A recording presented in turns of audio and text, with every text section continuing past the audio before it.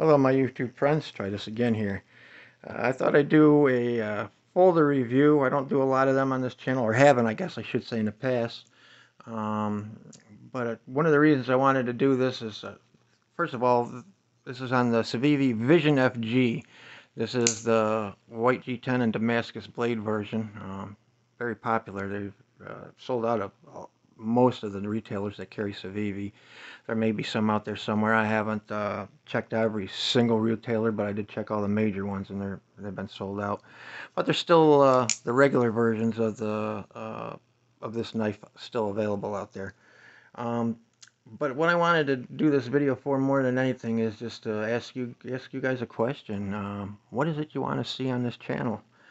Now that things are starting to calm down for me, I've gotten healthy again. I'm doing pretty good overall, and I just thought I'd ask I've done mostly fixed blades in the past with this channel. I've done a couple folders here and there, but for the most part, it's been really fixed blades.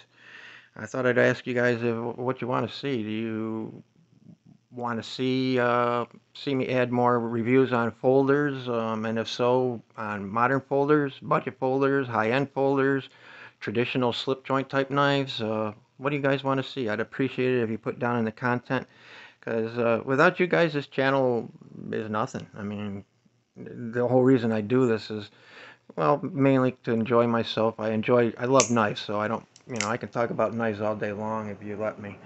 Um, but it's also just to show my collection, what I have, share it with those guys.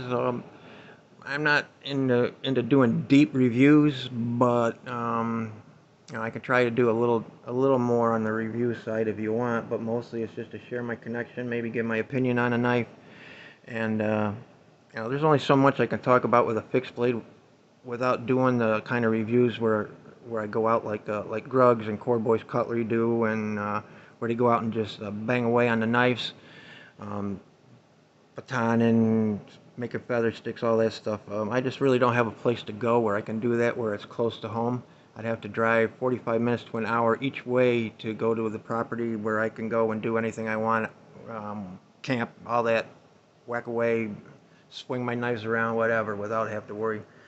There's a park nearby, but where I live in the People's Republic of New York State. It's a very sheeple-friendly state. A lot of liberals that soy boys and oh my God, a knife! This guy's got a knife! Oh, help! Somebody call the police! I just don't want to even think about going there. So can't do it. But folders, I can do a little more in-depth review if you would like. And but I just want to know, what do you guys want to see here for future videos? But leave your comments down below. Tell me what you want. And in the meantime, here is the Snex Vision FG. We did a titanium version of this, more higher end. I think it had 20 CV steel and all that. Was slightly different, but overall pretty much the same thing. The differences was the pocket clip was up on the spine, and the lock release mechanism here, you could actually pull it back and swing it out so that if any lint or gunk or anything got up in there, you could clean it out easily without having to disassemble the whole knife. They figured on the lower end version there might be a lot of people that are new to the whole knife thing, and they were afraid that somebody would go like that and the thing would open up and they'd think that the knife was falling apart, and they'd complain and want to send it back and all that. So to avoid the hassles, they put a pin in here so that when you push it back, it will not go, well, it will not go past that pin, and therefore the arm won't swing out. That's very easy to take out, though. All you gotta do is loosen the pivot just a little bit, take the screw out, slide the scale up, knock the pin out, slide it back down, put it back together. You can do it in under a minute. I'm not gonna bother because that doesn't really impress me one way or the other. If I ever, when it comes time where I have to maybe take this apart and clean it and lube it, maybe as long as I got it apart, I'll knock that pin out at that time. Maybe I won't. I don't know. We'll see. But generally speaking, I am not into Damascus blades. To me, it's just like too busy, I think, or something. I don't know. It's not that I think they're ugly, but for some reason they just don't really speak to me. But this one did. I mean, this is really cool. It looks like, I gotta hold it down a little lower, I guess, so the light. It looks almost like a Japanese, like the hamon on a Japanese katana or something. It's really a cool pattern. And with the white G10, I just thought this was a very good looking knife. So I grabbed one. Um, I gotta say, I really like this knife. You know, you can choke up on it, get to work here. Came nice and sharp. The geometry's good. Cuts great.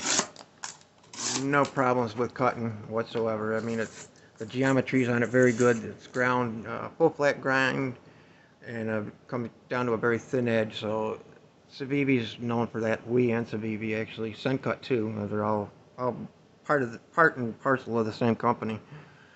Uh, so yeah, good slicer. Like I said, you can choke up. You know, if you hold it back here, I can feel that clip. Um, I don't know why maker designers think it's cool to put the clip up near the top like this. There's absolutely no reason this clip couldn't have been put down in the center, because where the clip meets the scale, it's in between the two speed holes, they call them for some reason. I don't know why, but whatever. There's no reason it couldn't have been put down here. That's a hot spot. Now when I choke up, I don't feel it, so it's okay. But when I'm back here, I can feel that. It's not terrible just for general light cutting, and if I kind of fiddle around to get it just right, then I can get to where I don't feel it too much, just barely feel it. But for any hard use, that's going to be a problem, I think. For light, everyday carry, you know, open a package, cut up an apple, slice a little pepperoni and cheese maybe, break down one or two boxes, just light stuff, it's not going to be a problem. It'll be just fine. But if you're doing hard, prolonged, heavy use, that clip might bother you. You know, everybody's hands are different. Maybe it won't bother you. Does you know? But as for light duty, I'm okay with it. I have one other knife that does this with the clip up by the top, and that's the Sharp by Design Apex, I think it's called. Um, and it's up there because it's got the holes in the handle too. I don't know why makers put them holes in the handles. I guess some people like them. I don't really see the point myself. I bought that because it was, actually I didn't even buy it. I did a trade with somebody. I did a trade with Behind the Edge YouTube channel there. I did a trade with him on a knife for that. So otherwise I probably would have never bought it, but I just wanted to check out Brian Nadeau's design. So I did the trade, and it's okay. I like the knife. You know, I mean, I don't carry it a lot, but it's more because I have so damn many knives that you know, I could carry a different pocket knife every day of the week, and come the end of the year, I still hadn't gone, you know, wouldn't have gone through every single one of them. So, you know, there are some that I carry a lot more because I just absolutely love them. This may very well be one of those. It's got, I think it was like a 3.36 or something like that inch blade, something like that. I don't remember the exact stats. I don't have them in front of me, but it's a full-size knife basically. It's not a big knife. It's not a small knife. Very fidget friendly. You know, I like thumb studs. I like to either thumb flick or do the reverse flick. And of course, you can, just like the Shark Lock, you can do that with it. This is very similar to the Shark Lock, but it works just a little bit different. The Shark Lock, I should have drawn this out or something, but the Shark Lock has a notch in the blade, and when the lock engages, it sits on top of that bar, and therefore the lock can't close. The blade can't close. This is sort of the same principle, except instead of a flat spot, it sits into a notch into the blade, so it's kind of like works kind of like a deadbolt. They couldn't call it the deadbolt lock because CRKT's already got that with their deadbolt pivot, so pivot lock. So, but it works just like a deadbolt, really, like your front door deadbolt.